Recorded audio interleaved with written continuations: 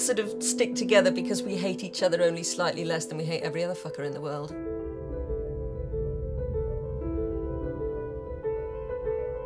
I'm pretty classic elder goth. Susie Sue was my first celebrity crush in 1981. I've always had this really strong appreciation for dark.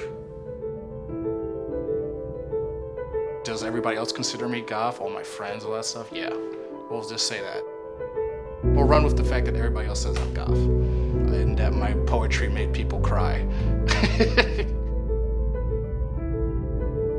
I'm really not goth. I enjoy the aspect of the music and the dressing up, but when it comes down to it, I don't think I fit the goth template.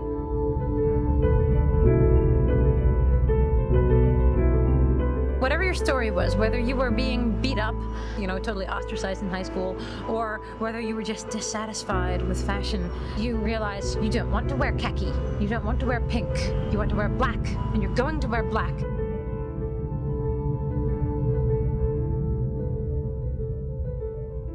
It sort of started out as my friends and I saying, okay, we want to take a cruise, but we don't want to be the only freaks on the ship.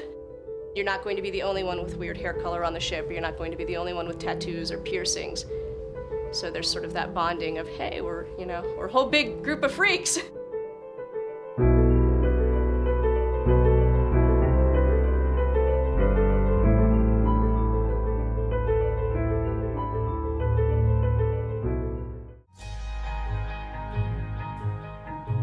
I live in suburban hell.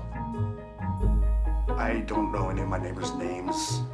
It's kind of suburban unfriendliness is where I live.